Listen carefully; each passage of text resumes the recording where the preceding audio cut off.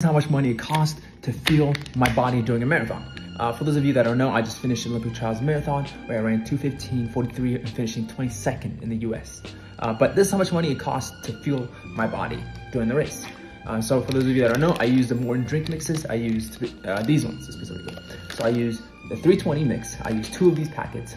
Each of these packets cost $3.90. We'll just round up for easy math and say $4. So I spent $8 on these.